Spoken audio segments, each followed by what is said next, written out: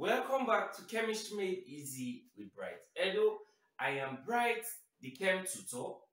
In today's video lesson, I'll be teaching on the calculative aspects of radioactivity, whereby I'll be using different formulas to solve different practice problems to enable us to understand this concept better.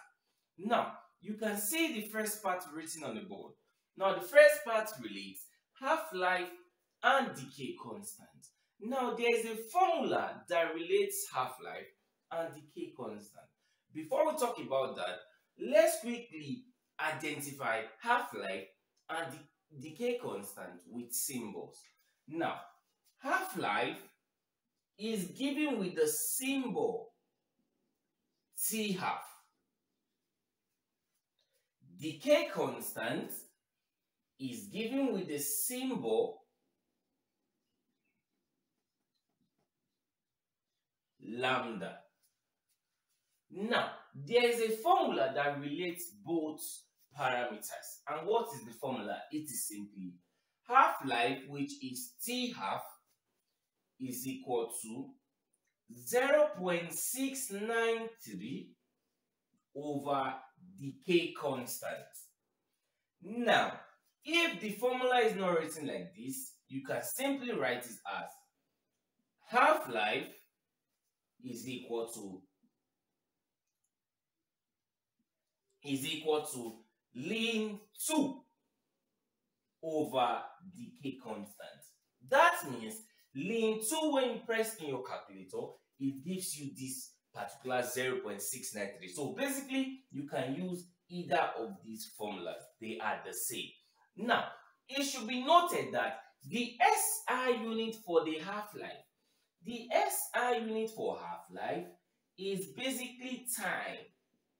The SI unit for half-life is basically time in seconds, in hours, in minutes. Okay, in seconds, in hours, in minutes. Okay, any of these time parameters. Now, it should be noted that the SI unit for the decay constant, is a function of the half-life.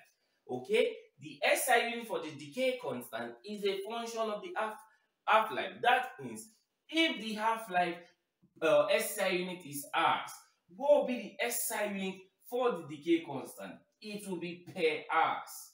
Okay, that means 1 over hours. Okay, so that will be the SI unit. Or if it is not written as this, it will be written as per hours. That's inverse of hours. So basically, this is the concept on half-life and decay constant relationship.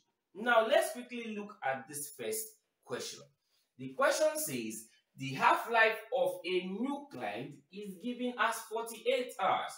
That means the half-life of this nuclide, and take note, we say half-life is given with the symbol T-half, and it is 48 hours. Determine its decay constant. That means they're asking us to get decay constant, which is given as lambda. And we already know a formula that relates half-life and decay constant. And what is the formula? It is simply T-half, which is T1 over 2 is equal to 0.693, okay, over lambda. Now let's impute our parameter. T-half. Now we are asked to get the lambda, which is the decay constant. So we'll make it subject of formula. So it becomes 0.693 times 1 over half-life. Now, what will be our decay constant? Becomes 0.693 times 1 over the half-life, which is 48 hours. So basically, we get 0.0144. Now, what will be the SI unit for this particular question? Remember, I said the SI unit for your decay constant is a function of your half-life. So you can see now the SI unit for your half-life is in hours. So basically, this particular value will not be in per hours. Okay, 1 over hours or inverse of hours. So basically, you got HR raised to power negative 1. So basically, this is how to solve problems relating half-life and decay constant. Now let's quickly move over to the second question. Now the second question says the half-life of a radioisotope is determined to be 2 years. Determine its decay constant in per weeks. Recall the formula. The formula says half-life, which is given as T half, is equal to 0.693 over decay constant. Now they are asking us to determine the decay constant. So let's quickly make decay constant subject of formula. So it becomes 0.693 over half-life. Now it should be noted here that the question says the decay constant should be in per weeks. And the half-life is basically 2 years. Now what do? Now we convert years to weeks. Now 2 years is approximately how many weeks? It should be noted here that 52 weeks makes a year. That is 1 year.